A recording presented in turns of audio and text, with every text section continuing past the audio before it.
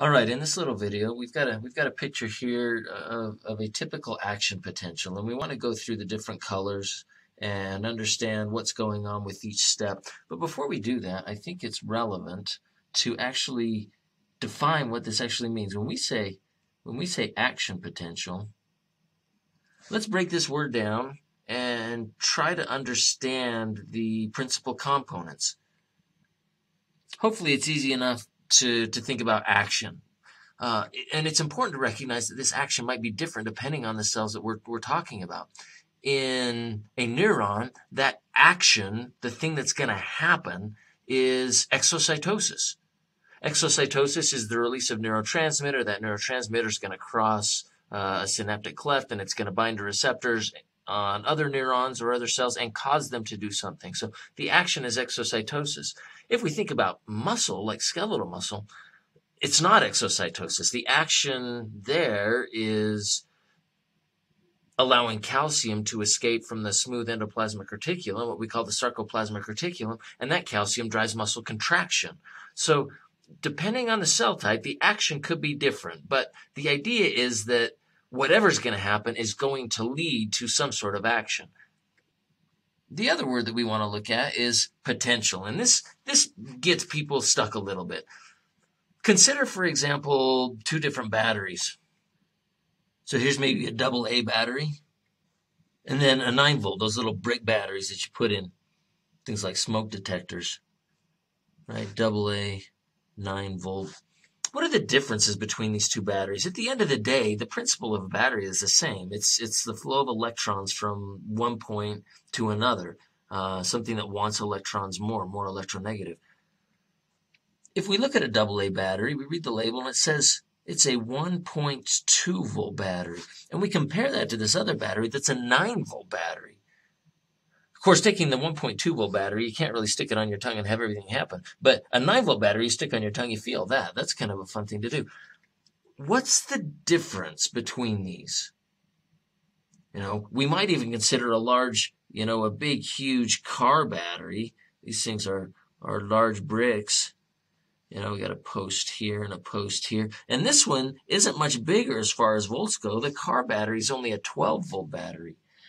And yet, even though it's only just a couple of volts higher than this smaller battery, the 9-volt, there's no way I could start a car with a 9-volt battery, right? It's not going to happen.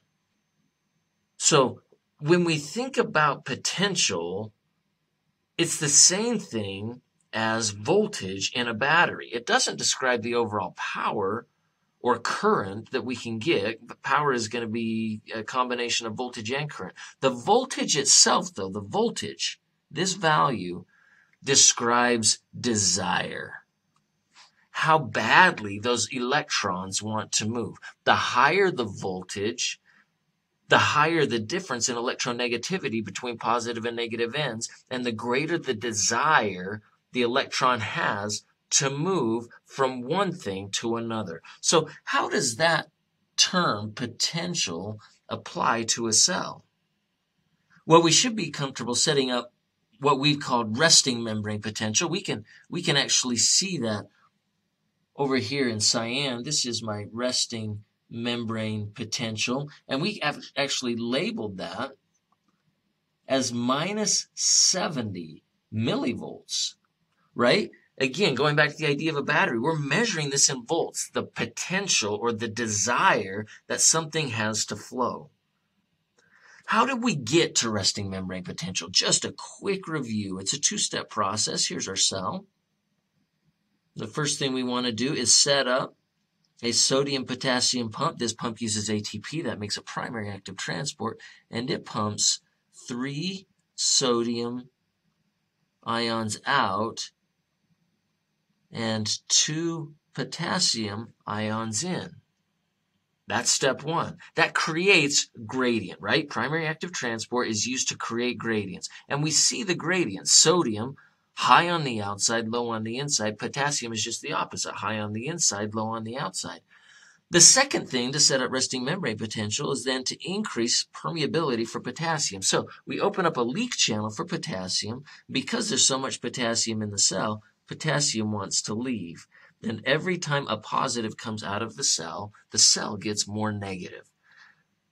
The end result is that along the inside of this cell, I have a lot of negatives butted up against the membrane, and on the outside, I have a lot of positives. Of course, for every positive, there's a negative in the body. We don't have a net difference. We're not charged individuals. But now we can see in picture form what a potential is.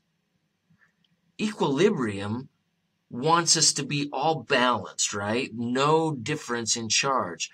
And yet we've worked hard with the sodium-potassium pump and potassium leach channels to separate charge, to put positives on the outside of the cell and negatives on the inside of the cell, so that I give a desire for things to move. As an example, right? What happens if over here I open up a door for sodium? I know what sodium wants to do, right? This describes the potential or the desire. Sodium, because its concentration is high on the outside, low on the inside, certainly wants to go down its concentration gradient. It would stochastically move into the cell. But we can increase that drive if we think about charge. Sodium is a cation. It's got a positive charge. The inside of the cell is negative. This is the potential that we're talking about. The attraction between positives and negatives, and the desire, the physical attraction that sodium has to move back into the cell as opposite charges attract.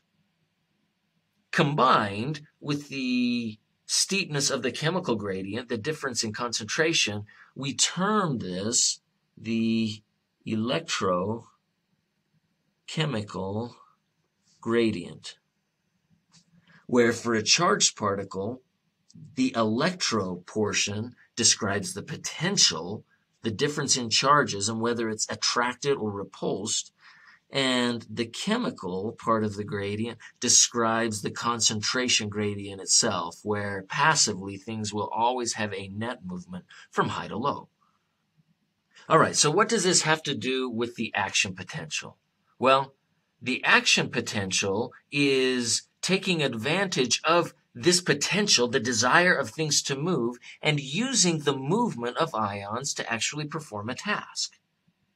And we can break down the specific phases of the action potential with the graph that we've shown here on the left. So one of the things that we want to do, we want to come down and see if we can actually follow the instructions down here. It says label the following: ions associated with each stage, the channel types. We've already got resting membrane potential. We've got this thing called the graded potential, what the action potential is, depolarization, repolarization, hyperpolarization, absolute refractory period, and relative refractory period. Those are the things that we want to define. Well, we're off to a good start because we've already got resting membrane potential figured out. We know how to set it up. We know why the cell exists at minus 70 millivolts on the inside, right? That's where we're measuring this. And it has to do with the sodium-potassium pump and then increasing potassium permeability. Potassium leads through leach channels. The more potassium it leads, the more negative I get. Here, we have enough potassium leaving to maintain minus 70. But then we see this next phase here. What's going on? What's going on with this? We see this area right here where we have a blip that goes up. We also see this area right here that has a blip that goes down. I want you to recognize first and foremost that this isn't a pattern we see in everything. For all we know, maybe it just goes like this, right? Maybe it just goes straight up, or maybe it just comes straight down and hangs down here for a while and then goes up. There's infinite possibilities that could happen. We want to understand what's happening and why. But the first thing we want to do as we go through this stage is understand the channel types associated with this stage. So this area right here is what we call the graded potential. So we're looking at this region right here in magenta. And like I said, it doesn't have to look like this. It could look like anything. What's going on? What are the channel types associated with this stage? Well, the cool thing about graded potentials is that there are multiple channel types, and the response we get depends on the channel being used. To highlight that, let's take a look at a neuron. I'll draw a neuron down here. We can briefly describe the anatomy of this neuron. The cell body, this area up on top is the soma. We have here a dendrite. The dendrite is for input. And then in most cases, we have a single axon. And this is all about output. And that's going to end down here in an axon terminal. In the axon terminal, as we mentioned above, this is where exocytosis takes place, and that's the action that we're trying to get to happen with our action potential. So we've already set resting membrane potential. We know that we're at minus 70 millivolts inside. Okay? As we think about the graded potential is all about input. So let's zoom in onto these dendrites and see if we can understand that. This is typically going to be regulated by a ligand-gated channel. Now, if you recall from our discussion on movement, ligand-gated channels are an example of facilitated diffusion, and they are specific. So let's say this ligand-gated channel is specific for sodium.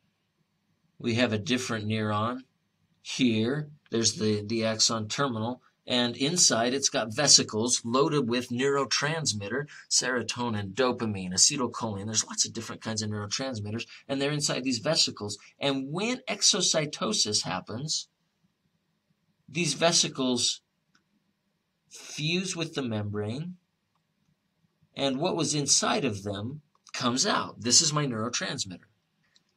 The neurotransmitter is the ligand for our channel. Now, I've got lots of ligand-gated channels, and there are lots of potential ligands available to me. But for this one in particular, we've already got the channel drawn in place. As that ligand comes and binds, what happens? The ligand is the key that opens the door. So with the ligand now bound, this door is going to swing open. We can see that movement taking place. Now that the door is open, what's going to happen? Well, we know that this is specific for sodium, and we also know that due to the sodium-potassium pump, the gradient for sodium is high on the outside, low on the inside. The electrical gradient is also a pull toward the inside because sodium's a cation, and the inside of the cell is negative. So what happens? We get a massive influx of sodium through that channel now that the door's open, and sodium comes into the cell. Now, make sure we understand this. We're at minus 70. What happens to that potential when we start adding a bunch of positives to the inside of the cell? I hope you can appreciate, if we go back up and look at our graph, that the influx of sodium leads to a depolarizing event, right? This is the word right here, depolarization. To depolarize means to get less negative. Remember, to polarize means to separate charge. The more polar I am, the more farther apart I am between positives and negatives. But if we put 0 on our graph up here, right, here's 0 millivolts, anything going back towards 0 represents a depolarizing action. And so as these positives come in, we recognize that that could very easily describe what we see right here. Well, what about this part? Right here, we're actually going down and even a little bit below threshold. What could do that? Well, let's go back down to our neuron. What if, let's draw another channel over here, another ligand-gated channel. We've got another neuron coming in, and this neurotransmitter happens to be GABA or glycine. These neurotransmitters tend to bind to chloride channels. So this is another ligand-gated channel, but this one's specific for chloride. Now, remember, chloride is an anion. It has a negative charge. So as this door opens, as this door swings open, because the ligand is bound to it, chloride comes rushing into the cell.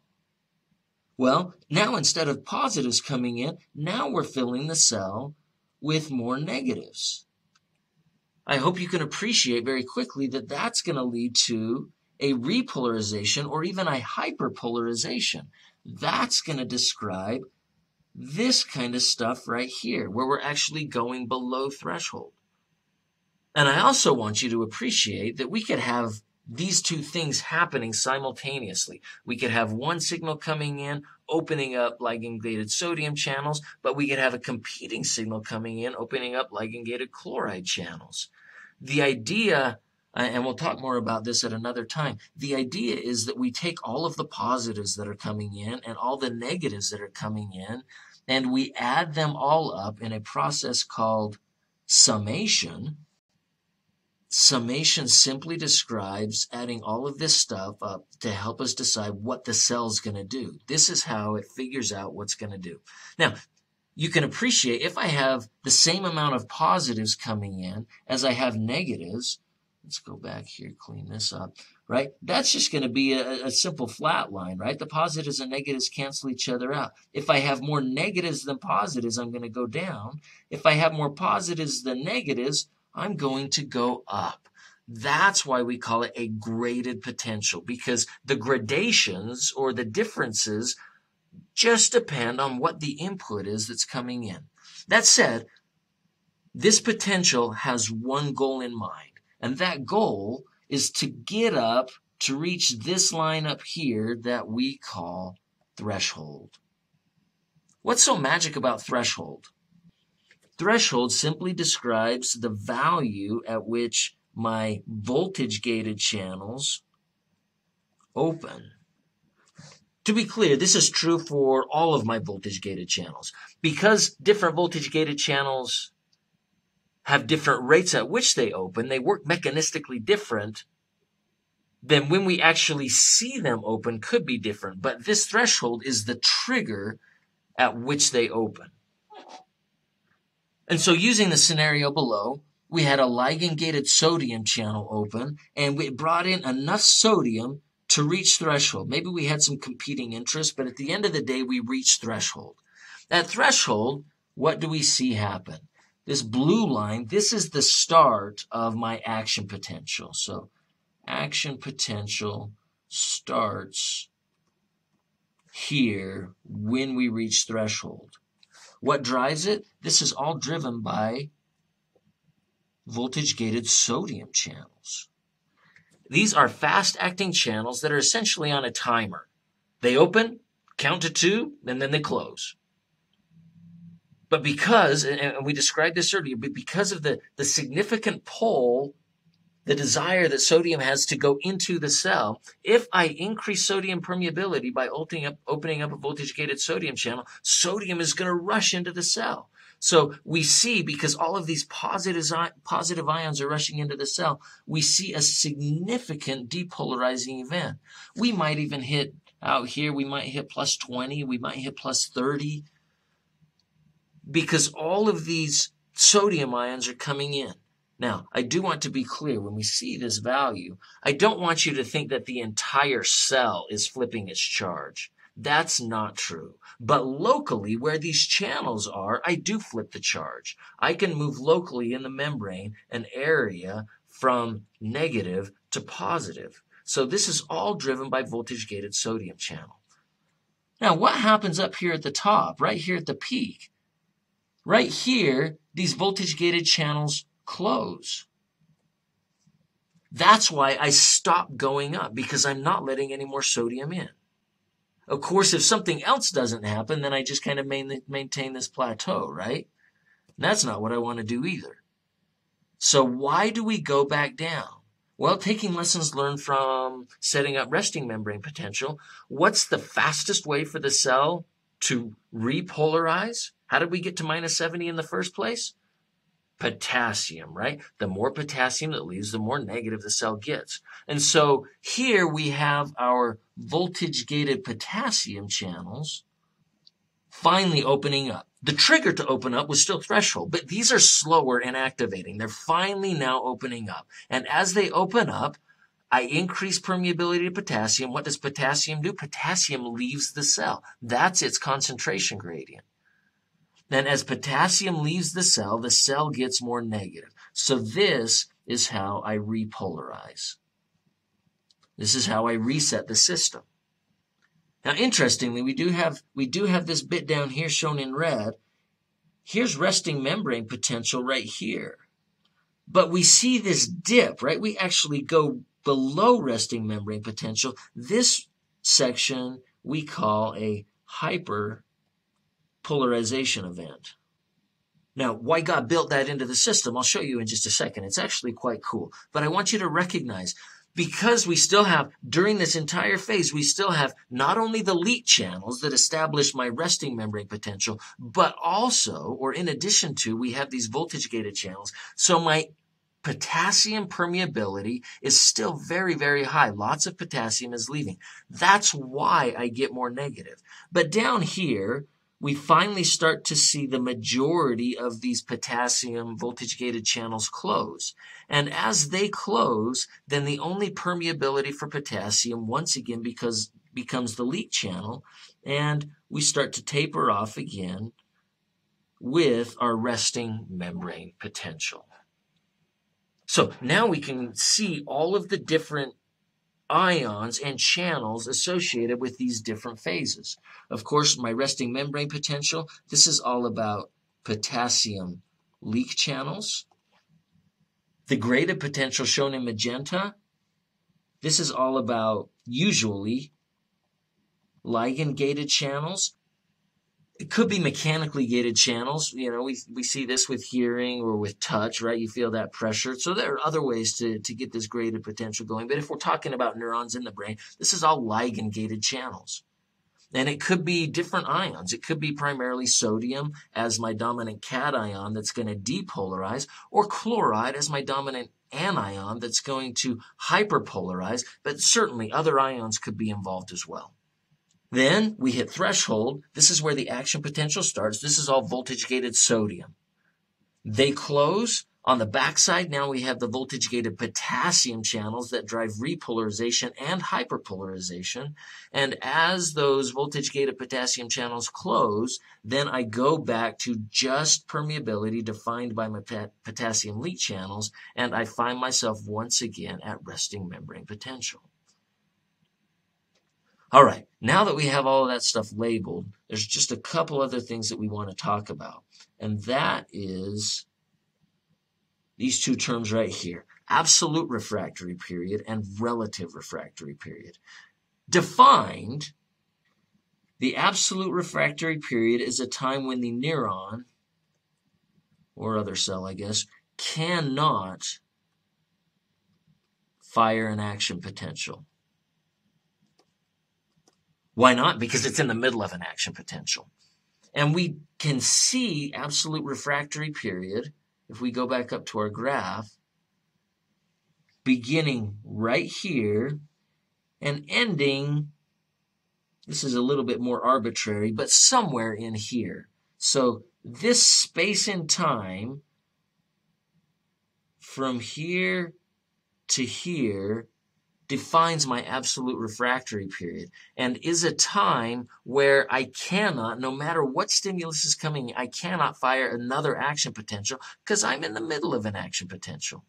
Now, this arbitrary time on this back end is defined by a time when the majority of my voltage-gated channels close. And that's a hard thing to measure. But, you know, it's somewhere right there at threshold or just beneath threshold. The relative refractory period is a safety measure. This is defined as a time when the neuron can fire again, but it requires a heightened stimulus. So with increased stimulus.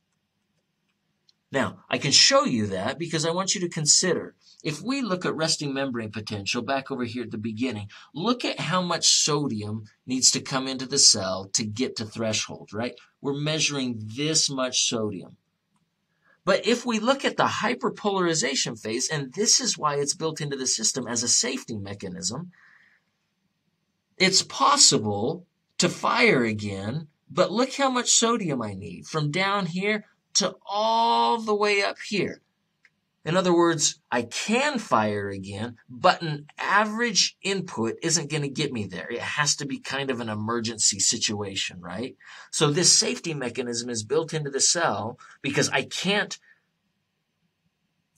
prolong action potentials at that rate without messing up my ion concentration. So I need this rest in order to make sure that my ions are all balanced.